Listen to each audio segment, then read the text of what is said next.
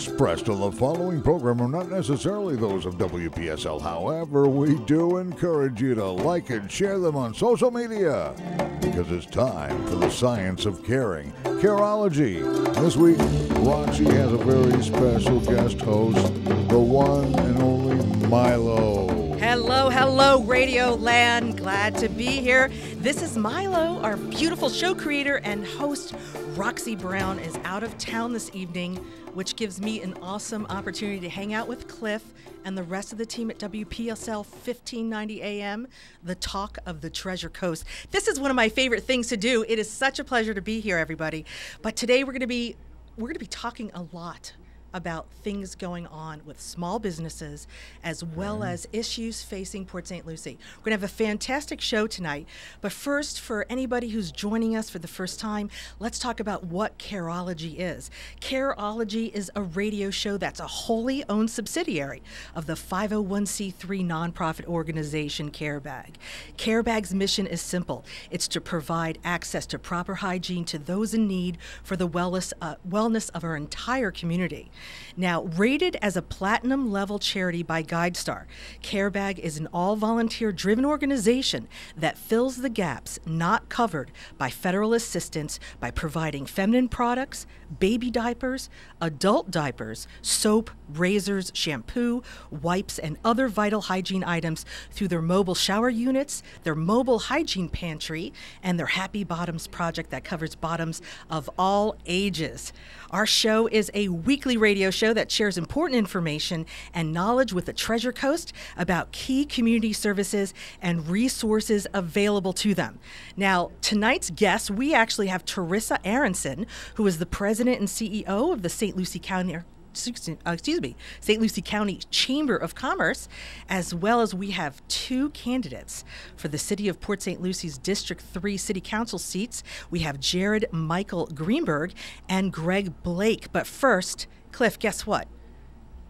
We only have 108 days left before our drawing. Are we getting that close already? Yes, December 17th. That's just a little over 3 months. That's a little over 3 months, and we have a big shout out that goes to Treasure Coast Lexus in Fort Pierce, who's the sponsor of our drawing, to win a 2021 Lexus UX 200.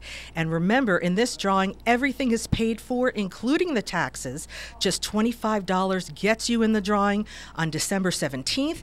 I know Roxy mentions that there are other prizes that they're also giving out prior to December 17th, but that doesn't mean that if you win one of the smaller prizes that your name gets taken out of the pot.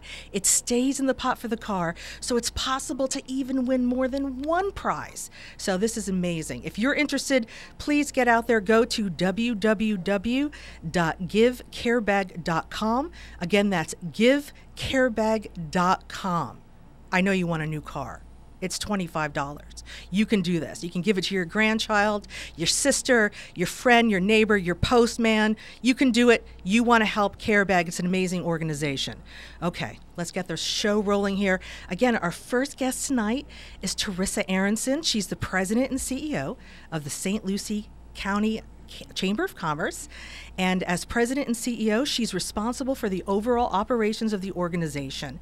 In addition, she volunteers on various boards and committees throughout St. Lucie County to further the mission of the Chamber throughout the community. Welcome, Teresa. Thank you, Milo, for having me. I'm so excited to be here. Thank you. And the timing of this is perfect. Tonight, we're going to be talking about small businesses. And we're talking to everyone out there who either owns a small business today or is thinking about starting a small business or somehow affiliated with one. It could be a family member, even a parent of a small business owner, you name it. And we know that small businesses have been hit hard over the last 18 months. For sure. I mean, definitely everybody can see it throughout the nation. I think we're doing a little bit better here in Florida. We have certainly supported our own, and especially here in St. Lucie County. But yes, every business is feeling the COVID crunch. Yes, and we'll get into the details a little more shortly. But just to set the framework, a couple of facts. The SBA defines a small business as less than 500 employees, and right now there are 31.7 billion, that's with a B, small businesses in the United States. This is a shocking number to me every time I hear it. Small businesses provide work for 47.3% of the American workforce. And we know that 20% of small businesses fail in their first year. We know that close to 44% of small businesses in the United States were temporarily closed because of COVID-19. We have issues of where only 31% of small business owners requested Paycheck Protection Program loan forgiveness. That's only a third that were probably eligible for that kind of assistance, just because they were probably intimidated by the complication of the application process. Yes. Right. So first thing I want to ask you, as CEO of the St. Lucie County Chamber of Commerce, can you give us a State of the Union concerning small businesses today in St. Lucie County? So I think that in St. Lucie County, we were very fortunate in that we were the smallest big city that there ever was. We all know each other. And those locally owned businesses we feel are our own. They're our friends. They're the people that we go to networking breakfast through the chamber with. They're people that we are Facebook friends with. We know these people, and so we were very diligent in our support. I know during the shutdown last April, we ran lots of programs and tried to get people out to get takeout from restaurants and continue to kind of support especially those independent small restaurants. And I think we did a fairly good job of that. But what we saw a lack of was merchandising. So a lot of our merchandise retail stores that were not necessarily restaurants, they didn't fare great. Everybody learned about this new thing called Amazon, and they just sort of went to town on that, and it was daily deliveries. And that happens, and I get it, because we were afraid to go out of our houses for a short period of time, but that meant that those businesses that carried those items here locally, we weren't putting that money into our tax base, and we weren't supporting that business, and a lot of those were not able to sustain. That's something that I think a lot of people forget, is that when you're going to some of the bigger retailers online, it's really your neighbors who are suffering the most. It's always top of mind, but it's something we need to be reminded of again and again. And we can put it into a monetary, valuation, and that is, I always say Jeff Bezos doesn't live in St. Lucie County, and you got to follow the trail of money. So that money from Amazon leads back to him.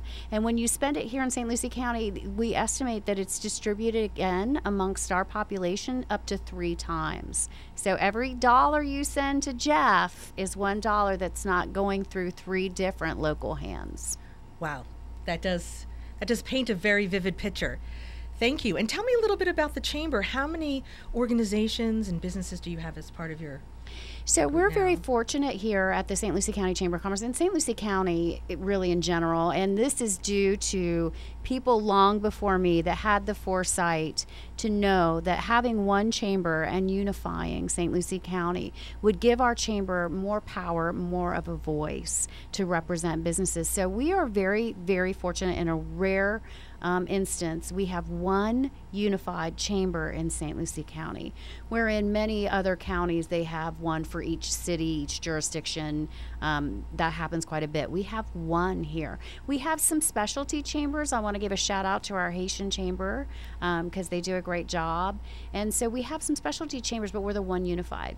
So we have about 800 members, a little less than 800 members now. We've had some loss during this last couple years, I would say, but we are going fairly strong, and we actually partnered with St. Lucie County and some other organizations to try to get the word out to get those PPP loans.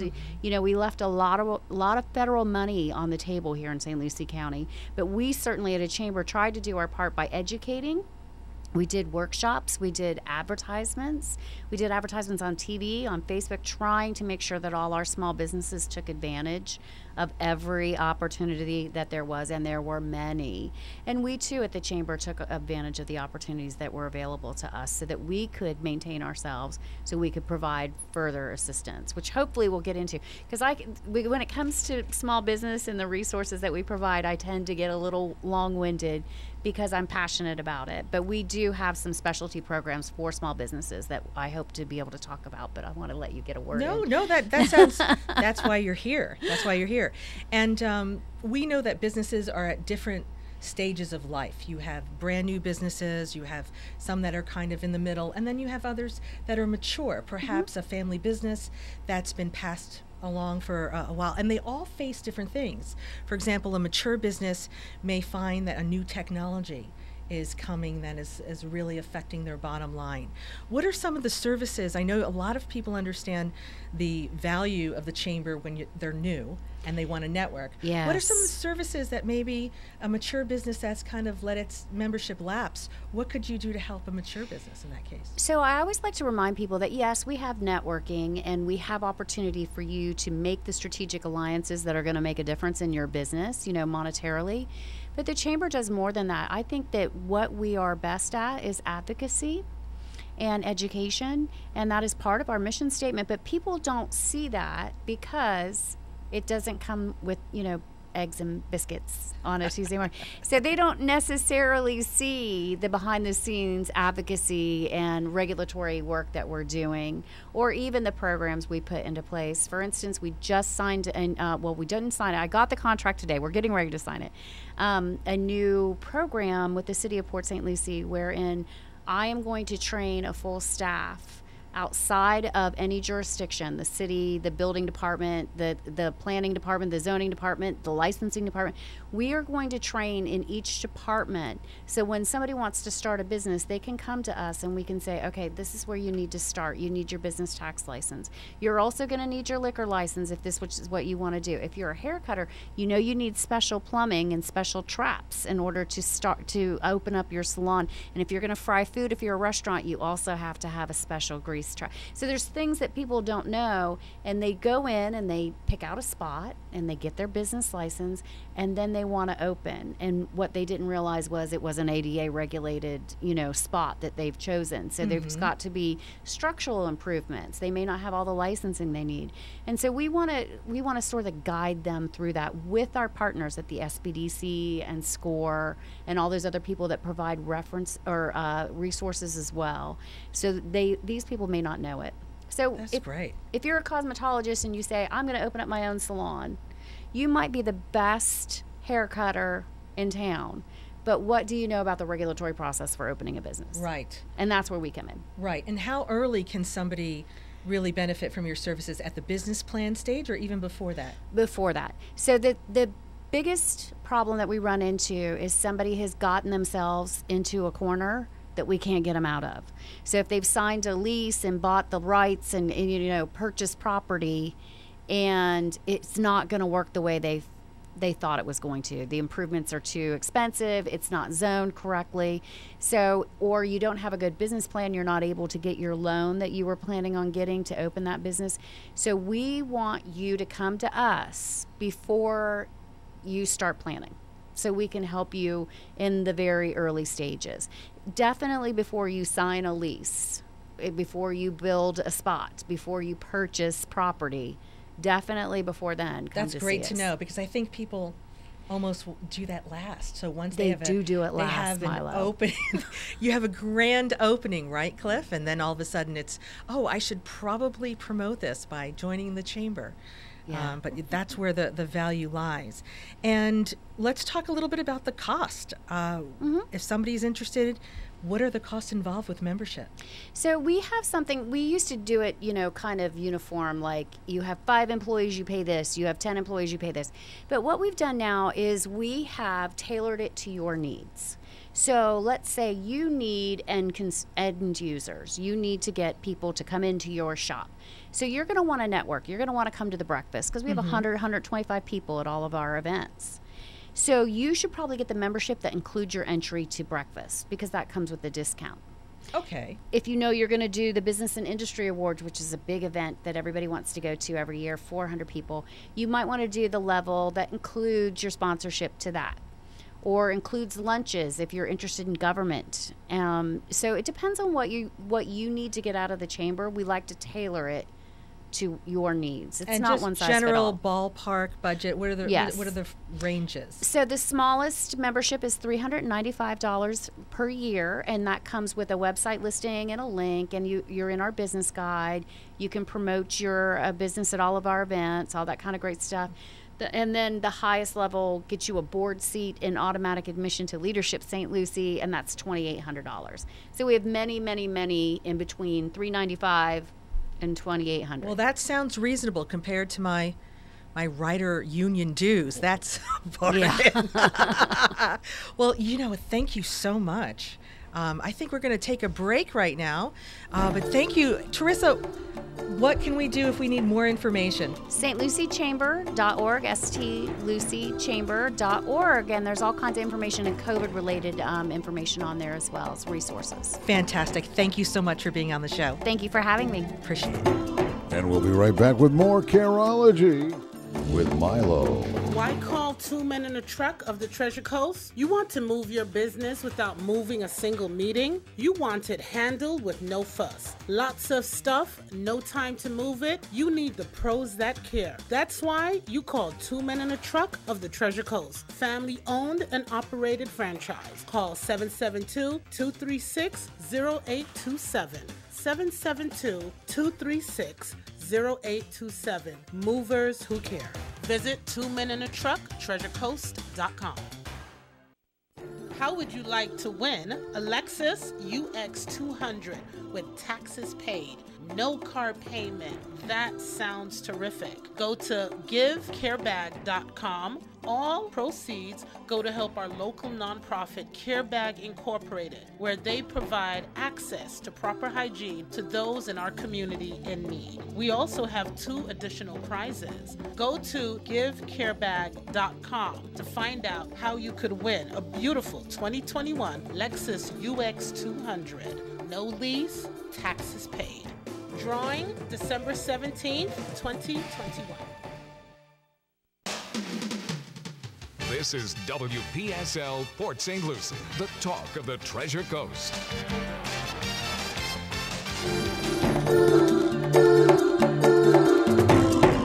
You're listening to The Science of Caring, Care-ology. Roxy's not in tonight, however, she did send a very trusted guest host. And as we're also live on the Facebook as well as WPSL Radio, making an archive for YouTube as well, we have guest number 2 in the studio now for this edition, part 2 of tonight's Care-ology program. And once again, here's your host in for Roxy tonight, the one and only Milo. All right. We are back with the Care-ology radio show, The Science of Caring. This is your guest host, Milo. The beautiful Roxy Brown is out today. She's actually out of town, taking a little bit of a well-deserved break with her fabulous husband. So we're going to be talking today about some really great things. But first, if you're just joining us again, this is the CareBag Care-ology show. And we do have a drawing for a brand new 2021 Lexus. So be sure to visit www.givecarebag.com. Again, that's givecarebag.com. And for $25, you can win a brand new car. It's a drawing, not the other thing that starts with an R, because we're not allowed to say that word. Did you know that? Of course you did. Well, yeah. Well, it's a drawing. It's a fundraiser. It is a fundraiser. It's a major fundraiser, and yes, somebody could drive home in this vehicle. Yes. Do we think we have Facebook Live back on? It looks like it. It says live. All right. So we're good to go. Look at that. Already solving problems. We have Jared Michael Greenberg, who is a candidate, one of 2 we have this evening, for the City of Port St. Lucie District 3 City Council seat. How you doing, Jared? Doing good. How you doing? I'm doing great. I love that you are wearing green.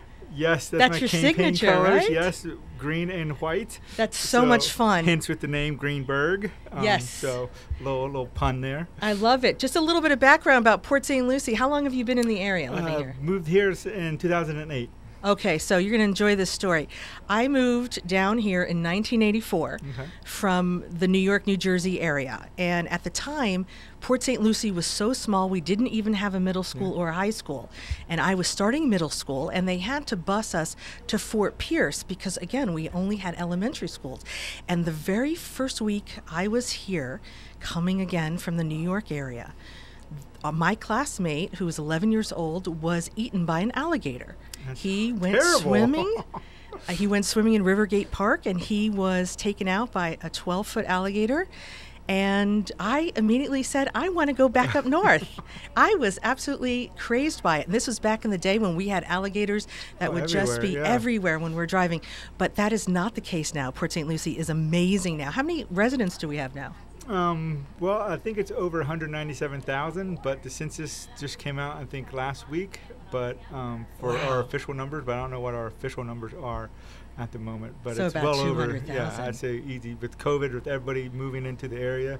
I think we're well over 200,000. I live now in Palm Beach County, so I only come up here for the joy of hanging out with Roxy and Cliff. That's for sure. But I will say it has changed. And there's been some amazing changes with it. So we want to talk to you a little bit about that. So you're running for this council seat. And again, if you could just state your full name and the official office you're running for again. Yep. My name is Jared Michael Greenberg. Hello there, everybody on Facebook Live. I'm running for the District 3 City Council seat, which is vacated by Shannon, that has relieved her position to run for the mayor's spot. So that's why we have a special election, because Greg, the mayor, left to be the Island Mirada manager. So when his position became available, Shannon had to relieve her position for the city council District 3 seat, which left a vacuum. So there's 6 people running for the special election.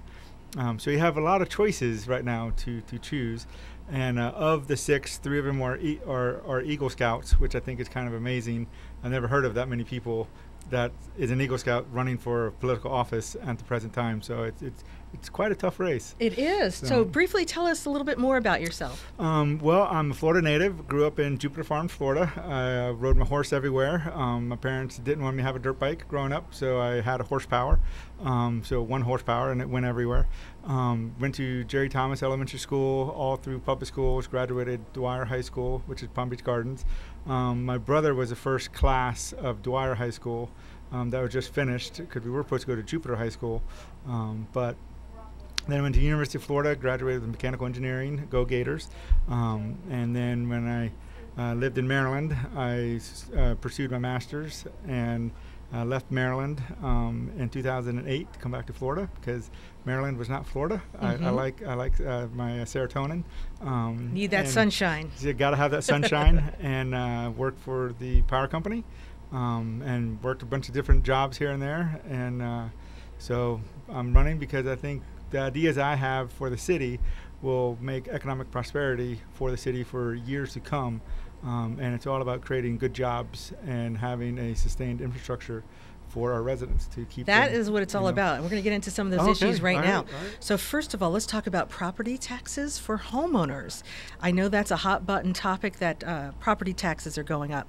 What are some of your plans to either lower or raise the millage, and what are people going to get for that? Well, what I want to do is lower the millage rate. And I think we can do this by 2 ways. I like using things that are currently in our backyard that we're not utilizing to the full potential. And the city of Port St. Lucie in the 50s had 2 canals built by the Army Corps engineers called the C-23 and C-24 canals. It's 44 miles worth of canals that are freshwater and 220 feet wide. Great for boating and fishing and water skiing, because that's what I do. Yes, you jump a few gators here and there if you go way out west, but Well, you are a gator. Yeah, that's right. And so if we make those canals to be ocean access, that allows you to have developments 25 miles west of navigable waterways. So that's a huge economic generator for St. Lucie County, for Martin County, and for the city. There's very few people that actually live on these canals in the city of Port St. Lucie. So I'm not doing it for people that live on the canal. You know what I mean? It's future potential, because you can have developers that say, hey, I'm going to build 10,000 homes and 30,000 homes, 25 miles from the ocean, and oh, by the way, you can take your boat out. You know what I mean? Right.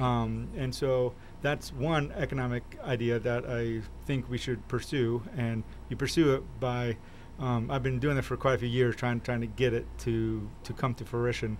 Is you have to have it federally mandated to do an economic feasibility study. So the Army Corps is told by Congress, federal Congress, not the state of Florida, that they need to do an economic feasibility study to see what it would cost to do that, and is it worth the price tag to put in 2 locks to have the future economic growth of this area. You know what I mean? Sure. And then the second idea I have is let's use our trash to make money. And so everybody's garbage has monetary value. Now, currently we just stick it in the ground and make a mountain out of it, and that's called the Florida Mountains, you know. Mm-hmm. So every landfill is a wasted economic opportunity that you can generate money from. So finding just other sources of revenue for the city so that we don't really have to be Correct. going to our homeowners. Because if you have more revenue coming into the city, that can lower your taxes substantially, because you only need so much money to maintain the cities. And that brings us to our next question, traffic. I'm asking this question directly for Roxy because she tells me traffic is getting pretty nasty out here. So what are some of the issues with our traffic problem? Well, our traffic problem was lack of using the engineering recommendations for traffic studies. And so when an engineer puts on a drawing, hey, you should do a roundabout in this area, and then the city says, oh, no, we want a stoplight, you know, well, there's a reason why an engineer says you should put in a roundabout in areas, because that it decreases the congestion and increases traffic flow. So that's one of the reasons why I moved to the Becker Road area. Was the proposed plan for the Becker Road had 3 roundabouts on all the major arteries. And I was like, yes, a forward-thinking city. I like it. I want to move here, you know, because when I lived in France, we had roundabouts all over the place, you know. And yes, you learn how to drive through a roundabout. It's very easy. You yield to the people inside the roundabout. And there's no traffic lights. Like, there's no congestion. It just makes sense. And so to ease congestion in the city, you're going to have to do change. And people are very afraid of change. That's why they voted down the roundabouts and said, we want a traffic light. So at 2 o'clock in the morning, you're sitting on a traffic light when you shouldn't be sitting. You should actually be moving if it was a roundabout, you know. And so my plan is everywhere that has a traffic light, and when the road gets improved, is to put in a roundabout. Great. And what are some other ideas you would like to implement if you're elected to this seat? Well, I want to look at the big picture of the city's problems. You know what I mean? The 30,000-foot level, not the next 5-year contract for trash. You know what I mean? What is a true economic prosperity look with handling services? So if you put in a trash burning recycling plant and you create electricity from your trash versus sticking it and just putting it in the dump, then you can actually make money off the recyclables from that recycled waste that you burn and create electricity from. So a simple 100 megawatt unit can generate close to $100 million a year in profit. So instead of putting the $24 million a year in the landfill that you spend for the dump, you ought to actually make that money and make money off of it. So there's 3 trash burner power plants in South Florida, 1 down in Fort Lauderdale and 2 in Palm Beach County. And Unit 2 just came online in 2015, which is a brand new unit.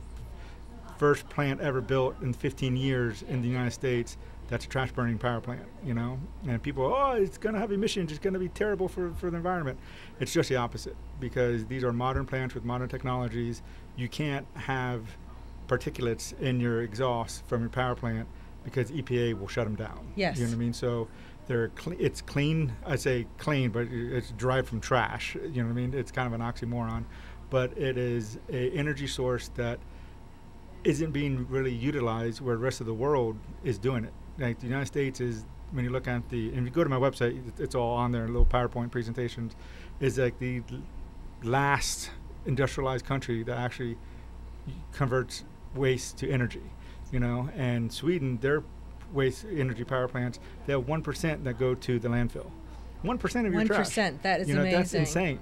You know what I mean? There's a lot we can learn from other countries. Yeah, I think that absolutely. we often close our eyes, but as somebody who's lived overseas, you can definitely attest to that. And I wanted to talk a little bit. CareBag originally started off as a charity servicing the homeless population. Mm-hmm. It's expanded its services into hygiene for all individuals who need it, where, again, just really filling the gaps where federal assistance doesn't cover things like diapers or feminine products.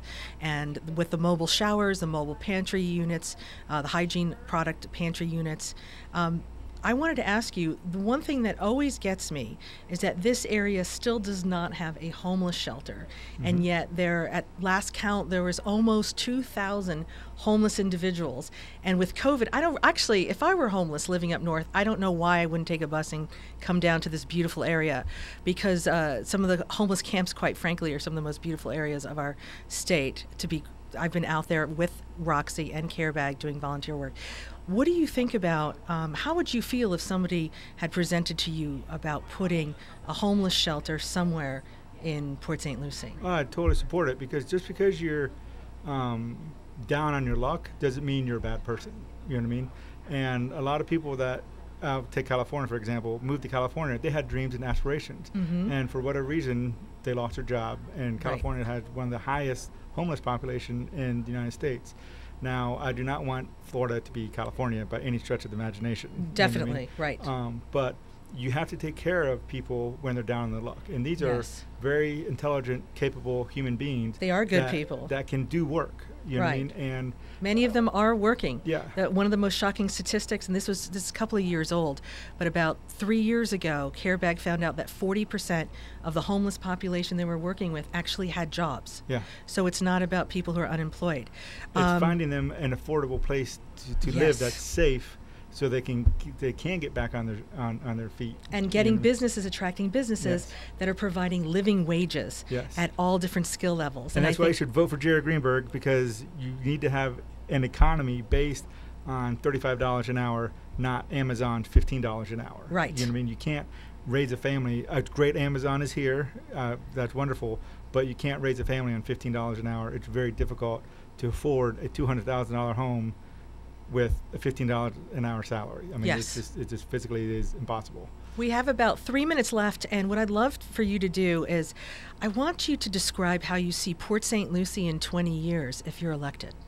Port St. Lucie in 20 years, well, hopefully we will have sidewalks everywhere, and especially around every school, because schools within 2 miles of it aren't bused. So I want the kids to be able to walk to their schools safely without having to be hit or run over by cars as soon as possible. You know what I mean? I think I have 2 young girls. They're not in school yet, but I would love for them to be able to walk or ride their bike to school, because that helps physical exercise for our children, and definitely bring PE back to schools, bring the trades classes back to high schools.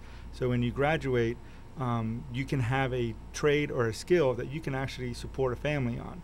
And college isn't for everybody. I was fortunate that I was able to go to college, but there's a ton of people that I know that aren't college educated that make way more money than I do, that are skilled laborers. Absolutely. You know? Absolutely. So I'm supporting hands-on learning, welding, plumbing, HVAC, you name it. You graduate high school, you should be able to go take your test and be a licensed contractor and start your small business. And with IRSC doing small business programs, that they'll learn, hey, this is how you financially manage a business to be successful. That's right. Low to no student debt can get you to a 7-figure net worth faster than somebody who has spent time and too much money getting a 4-year degree. That is so true. We don't tell our kids that enough.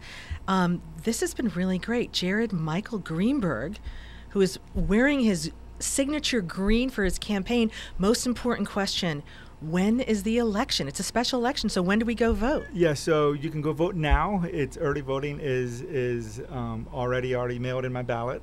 Voted for myself, of course, you know. But it's September 21st is the election day. Okay. And then more likely it's going to be a runoff election, because there's 6 candidates. There's no way statistically you're going to have 51% of the vote, you know. Sure. And then December, I think 7th is when the runoff election is going to be. And then the real election is in 2022 for the next 4-year term. So people are going to be hearing campaigning about District 3 City Council for about a year and a half. So you want people to vote for you 3 times. Exactly. September 21st, December 7th. And then in 2022. I don't have those dates yet. 2022. That sounds good. And are all voting locations open, or you're just talking about get your mail-in ballot and make it happen? Yeah, the polling places will be open for normal voting on the 21st, according to Supervisor of Elections. But early voting location is drop-off. It's only at 4 locations this year. and that information is on their website, or you can go to my website and click on the supervisor elections website, and it'll go right to it. And you can get your absentee ballot from my website because it's a link to their website for the PDF form. I'm all about getting people's information out as much as possible. And throw out that website one more time before we go. My website is, I'll hold it up on Google on the live thing, but I'll actually say it is sites.google.com/view/vote for Jared Michael Greenberg. That is the longest URL I have ever heard in political history. Can we do a Google search and find you? Yes. Can we just put your name in quotes, Jared Michael Greenberg? And you'll be able to get That's to my the way to do YouTube it. channel and the website as well. All right, that sounds great. Thank you so much for being here. And that's Jared Michael Greenberg, who is a candidate for the City of Port St. Lucie District 3 City Council seat. We're going to take a little break, and we'll be right back. If you could reimagine the way you buy a car, what would you do? Make it simple, make negotiations disappear, demand transparency, then experience amazing at your Treasure Coast Lexus dealer. Car buying simplified. Treasure Coast Lexus is a proud sponsor of Care-ology. Every Tuesday at 6:05 p.m., caring and supporting for our community. Car buying simplified. Check out your Treasure Coast Lexus dealer. How would you like to win a Lexus UX 200 with taxes paid? No car payment. That sounds terrific. Go to givecarebag.com. All proceeds go to help our local nonprofit CareBag Incorporated, where they provide access to proper hygiene to those in our community in need. We also have 2 additional prizes. Go to givecarebag.com to find out how you could win a beautiful 2021 Lexus UX 200. No lease, taxes paid.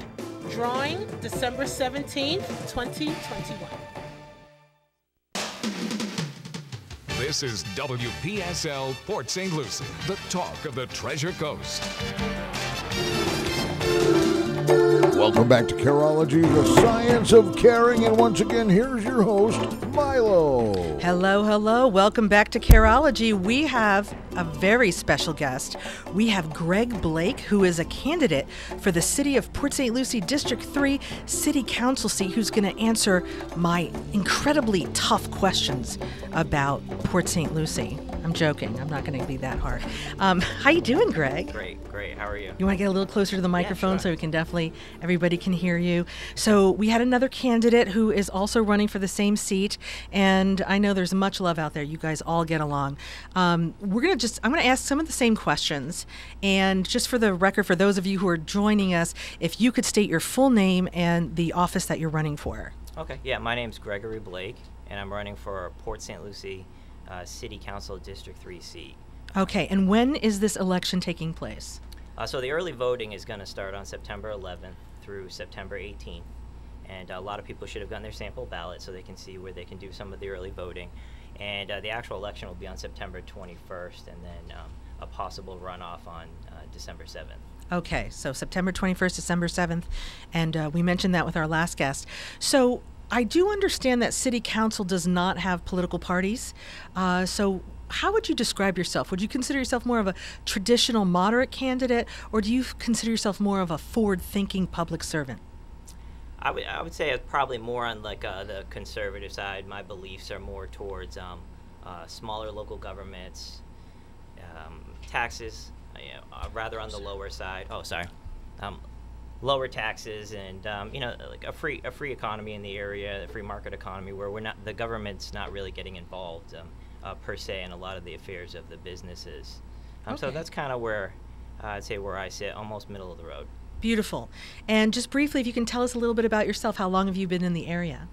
I've lived in the area close to 20 years. I'm originally a New Englander, so I probably just lost a majority of the people that listen to you because they're all probably Dolphins fans. Not at all. But I've been here for quite a while.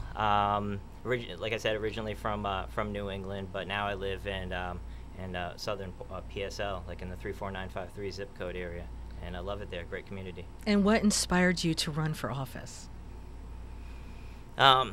So I think it's just I think we just need a change. maybe a different outlook, some fresh ideas. I think there's some people that are out there that would like to see that, and also I think a lot of people heard me complaining about taxes, and they're like, okay, well, why don't you go do something about it? And I'm like, you know what? I think that's a good idea, and that's what's led me here. I'm sure you have a couple of ideas about really handling the taxes and possibly lowering the millage.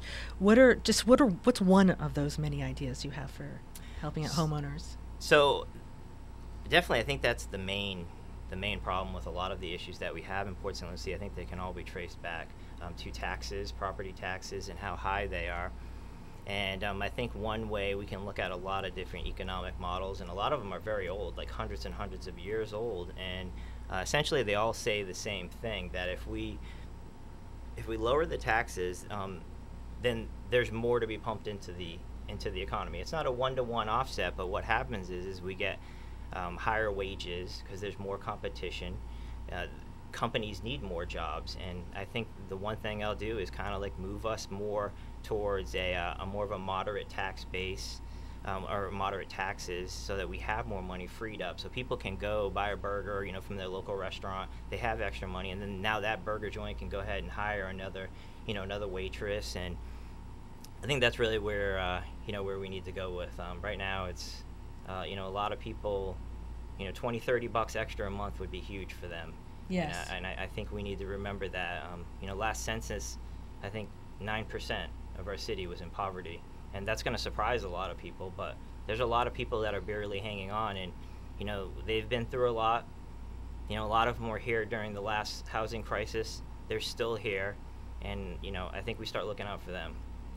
Yes, and as a matter of fact, one of the things that we talked about earlier, and I wanted to ask you, is that there's a shortage of skilled workers in the area. And also we're looking at possibly attracting more businesses that will offer well-paying jobs, living wages, not just minimum wage or minimum wage plus one. What are some of the ideas that you have to bring businesses here? Well, I think that's a huge problem. We have a weird dichotomy of jobs in our area, and one is that a lot of the higher paying jobs aren't here. And then the lower paying jobs that we have, well, we're the worst in the area for jobs to population ratio. So what the job market's going to do, what all the businesses are going to do, they're going to find that equilibrium, and what that is lower wages because of just that supply and demand. And I think if we lower, once again, not to beat a dead horse, but if we lower taxes, we're going to have more businesses that can strive here. We've seen a lot of failed businesses, and they're not all from the same field, from the same spectrum of work. And we've seen them all fail, and if we can have more of them available, more jobs, they prosper. Instead of being in spite of the city, they prosper. And what that's going to happen is, there's going to be more jobs available. And then we're going to start to get to where that equilibrium of salary is going to go up. I don't think we should champion, unfortunately, living in this community, championing minimum wage jobs. It's going to be very difficult to live here, especially with the high property taxes that we do pay, which is literally the highest in the state. Shocking. It wasn't like that just a decade ago, Cliff. Not at all. So, yeah, that's something. And again, just a little bit about me. I moved down to Port St. Lucie when I was 13. My parents retired. And then as soon as I could, I was out of here and I came back. I'm now in Palm Beach County, but I went back up north and I'm here. But Port St. Lucie is where I spent my high school years, and it is my second hometown. And when we were here in 1984, it's 32,000 residents. And everything changed with Hurricane Andrew.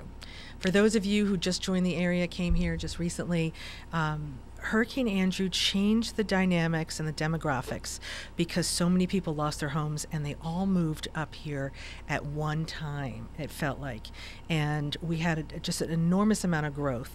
And I'm feeling like somehow that growth is still almost uncontrolled. What made Port St. Lucie so attractive 10 years ago were the housing prices, the low property taxes, the bang for the buck, the safety, which is, we cannot forget how wonderful Port St. Lucie does as far as the crime statistics. It's always been that way. What are some of the things that you would like to see improvements made on traffic and other areas that are affected by increased in growth? I think there's two ways that we can address that. One of them is we still have the majority of the city's already developed. So we do still have some areas that are going to be developed. I think we need to, when we develop them, think of like walkability in mind. Like make it so that, hey, people can live at their home and within a 15-mile walking radius, or 15-minute walking radius, they can get, like Publix, or let's say they want to go to Target. I think that's important.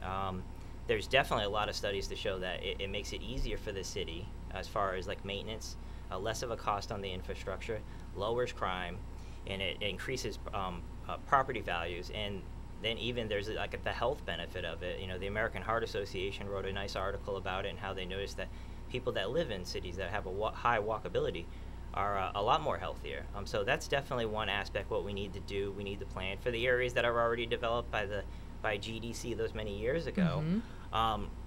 We can have some public transportation to bring people to these areas where they can do all their shopping and then take public transportation back to their home. But another aspect is we need to start having a higher amount of impact fees. And I know a lot of a lot of the development companies probably aren't excited about that, but that would end up getting passed on to, unfortunately, like the consumers, the new homeowners. But I mean, if we look at it this way, instead of taking out bonds and taxes to pay, for these new roads that we have to do, the new infrastructure for, let's say, water, we pay it up front. It's paid up through these funds. It's like, if you go buy a brand new truck and you want running boards on it, like, yeah, okay, well, you're financing those running boards on there. It's going to cost you more. Whereas if you take that truck home, go to Amazon and order some, that's it. You paid for it, that's it. It's not through the financing where it becomes more expensive. So I think those are definitely some ways we need to look at to reduce it. Because in the end, we're going to have to expand these roads. These main arteries need to be expanded. Crosstown is great. They developed that with, a couple years in advance, foresight, so that's outstanding. But we still need to do that in PSL and a lot of other the major thoroughfares. And I asked our last guest also, Care Bag originally served the homeless population almost exclusively and has expanded its service to anyone who's in need of hygiene products. And I was working with the organization as a volunteer very early on. I wanted to ask you, again, one of the things that just gets me is that we do not have in this area, on the Treasure Coast, a bona fide homeless shelter that is not attached to a religious organization. There are some homeless shelter areas, but you have to be part of a religious sermon and such to receive their services, and I think that's fantastic, and I think it's great for the community. But I'm talking about something that is purely supported by our government and our local people. What do you think about having a homeless shelter somewhere in Port St. Lucie? Would you support that? Yeah, I would support that. I think it's, I think it's a lot of people can get behind that. Like we do have a homeless population here that a lot of people aren't aware of. I think it's definitely a need for the community. Like I work next to, when I work at Cleveland Clinic Martin South, I work in the ED there on occasion. Hi everyone, love you guys. Not too far from there, there's La Haya. It's Love and Hope and Action, and what they do is they provide a lot of services, and they don't just put a Band-Aid on it. They try and help people, get back on their feet. Yes. That's what we need. A Band-Aid isn't gonna fix the problem. A lot of these people need attention, and I think as a community, I definitely think that's something we should do. We need benefits to help each us other. all. It does. It would be a support center. It pays dividends, down the road, definitely by doing that, to look out for each other. So yeah, I 100% support that. That sounds great. And if you're elected, how would you describe Port St. Lucie in 20 years from now? What would it look like? Wow. So, well, if elected, I'd love to see, hopefully I'm not there too, because I don't want to do this permanently. I want to go in and try and make the changes I can and then go back to what I do. So hopefully someone smarter takes over after me too if I get elected. But I think what it has to be a community where, we have continuity of our neighbors. Everyone's here, they're staying here, they work here, they live here. That's kind of what we're missing, and I think we're trying, in different ways to get that. You know, the city center is going to be our downtown, and like I think the best way to get that is just by bringing people back home, like bringing them here to where they work here, and you know, they work here, they play here, they live here, and that's what we need. And I hope, you know, that we can get there, because I think that's what everyone looks for when they look for a nice community to live in. Absolutely. And are there any other programs or ideas that you would like to implement if you're elected? So definitely a big one that I would love to implement is I definitely think we're short on teachers, we're short on first responders, and we're short on nurses. I think an incentive for them, bring them back, bring them into the community. A lot of them work down. If you drive on I-95 or the Turnpike, you see their vehicles all the time, and that represents a lot of the people that are commuting out of here. And we need to bring these people back into our community. I think a lot of the problems we have could be solved from that, you know, like having these law enforcement, having a discount on them for their taxes. And if we look at retention-wise, instead of training them and then them going down to, you know, Palm Beach County or even Martin County, if we train them here, we keep them here, we keep them in the community, that retention, the bonus of it is that we're not going to have to train another officer $100,000, you know, to stay here. Right. And if somebody wants to learn more about you and what you stand for, where can they go on the internet? Definitely, you can go to votegregblake.com, and you know, there's information on me there. There's links to my Facebook page too. Great. VoteGregBlake.com. Greg, thank you so much. We've got Greg Blake again, City of Port St. Lucie District 3 City Council seat candidate. Thank you for being on the show. Thank you, everyone. Thank you. All right. We've got a couple of minutes left. You know, first I wanted to say something, Cliff, and I know Roxy would kill me if we did the show without saying this. Oh, my. Our thoughts and prayers, of course, are out with all of the people of Louisiana who have faced everything with Hurricane Ida. As somebody, I've been in 11 hurricanes. How many hurricanes have you been through, Cliff? Oh, my. It started, though, with my first one, Hurricane David, back in '79. And every one of them since that's hit this area. I have been in pretty close to this area. Hurricane Andrew, not too far from that one, and also Sandy up in New York, because I left Florida and went to New York to get away from the hurricanes. They followed me. I came back down. But we do know that the folks in Hurricane Ida, what they're going through, and it means a lot. And I also wanted to give our thoughts and prayers to the 13 servicemen and women who lost their lives in Afghanistan. My husband is an Afghan war veteran, and I know what it's like to be a family member of a service person, and it is something else that we've really lost those 13 beautiful souls. But America loves you. To everyone, all of our vets, all of our service people, the Care-ology show, the Science of Caring, Care Bag. We serve a lot of veterans who are in need on the Treasure Coast area, so we wanted to make sure we made that. I was surprised when I started meeting some of the homeless people in Fort Pierce. Caught him standing at an ATM with his pension card.